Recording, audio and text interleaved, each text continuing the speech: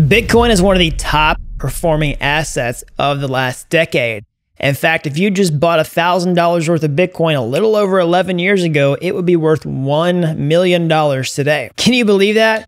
Well, when you think about that, it might seem like, oh, it's too late to buy Bitcoin. The upside potential is just not there. But what if I told you that Bitcoin realistically could be worth $1 million per coin a lot sooner than you think? Well, I'm going to talk about exactly how that's possible today in this video based upon some information that we saw over the past few days. I'm going to explain everything you need to know in this video today as a blockchain developer myself who works this technology on a daily basis, who's a longtime Bitcoin holder also. So if you're new around here, hey, I'm Gregory, and on this channel, I turn you into a blockchain master. So if that's something you're interested in, then smash that like button down below and subscribe. And while there's definitely some good opportunity to make returns in the crypto markets, the absolute best way to make it in this space is to increase your income by becoming a blockchain developer. And I can show you how to do that step by step from start to finish over at dappuniversity.com/bootcamp.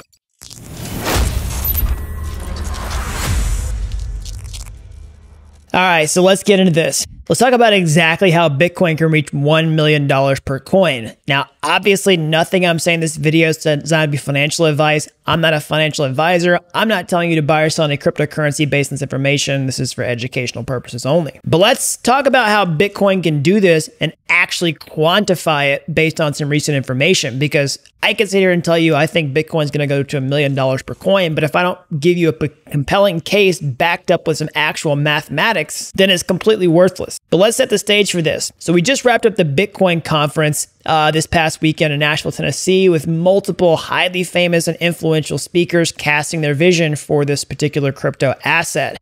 And among them were bipartisan US elected officials talking about the future of cryptocurrency, specifically Bitcoin, in the United States, and how they intend to make Bitcoin a reserve asset in the United States. So wait, what?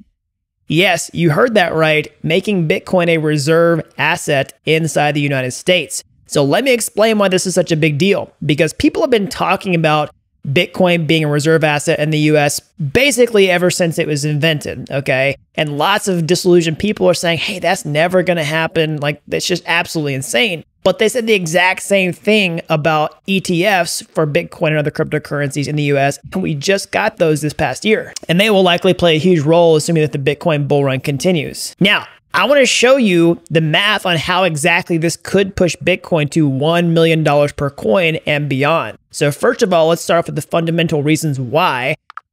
Basically, it boils down to supply and demand. Bitcoin has a finite supply, and this shifts the demand for Bitcoin to just a whole nother level. Because right now, most of the demand for Bitcoin is coming from retail investors, basically like people like you or I who get online and Google, like, how do I buy Bitcoin? And they buy it through exchanges or most recently ETFs. Now, we do have institutions buying Bitcoin, but not to the degree that it can really move the needle in the way that I'm talking about. So that's the key, is institutions. And we're not just talking about corporations. Now we're talking about countries. We've seen this in the past cycles with people like El Salvador, but now we're talking about the United States, which has a population, 50 times the size of El Salvador and can hold way more Bitcoin. So let's actually put the puzzle pieces together about how this could push Bitcoin to $1 million per coin and beyond. Okay, so shout out to Luke Martin over on Twitter. He posted a thread of compilation moments from Bitcoin in Nashville, and I want to pick out a couple of these different parts from different speeches to show you how this is possible.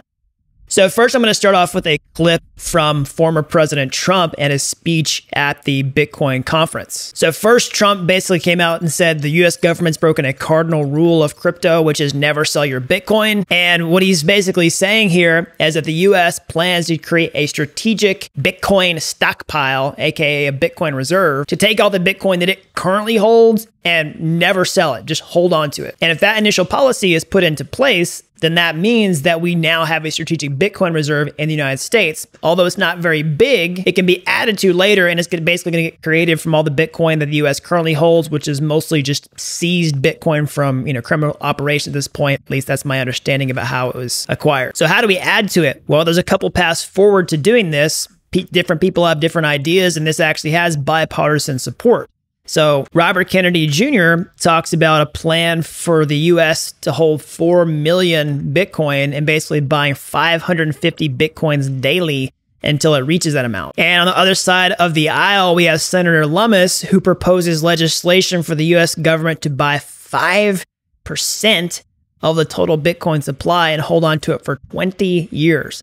5% of the entire supply. That's absolutely insane if that happens. So if we have major nations like the United States creating strategic Bitcoin reserves, like people have been talking about for years now, taking Bitcoin and seeding those reserves and implementing some type of plan to continue to acquire Bitcoin to add to that reserve, then that could have a massive impact on the price of Bitcoin.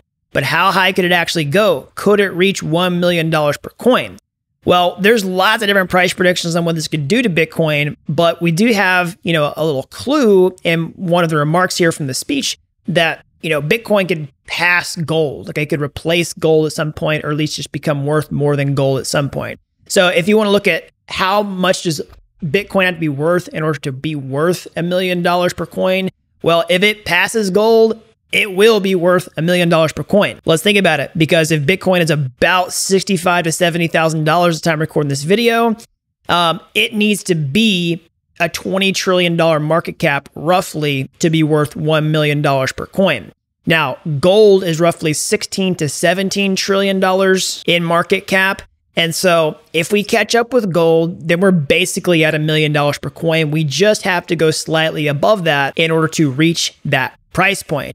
And if we have massive nations like the United States creating strategic Bitcoin reserves, putting this type of buy pressure to where it owns 5% of the supply, or even less than that, just purchasing some large amount per day and never selling it to use it as a reserve, then it could easily push the price of Bitcoin to that level. But even beyond that, we have people like Michael Saylor that argues that US government should own the majority of Bitcoin in the world, basically saying the future of the country's in cyberspace and Bitcoin is cyber Manhattan. The way you back the dollar is you buy Manhattan.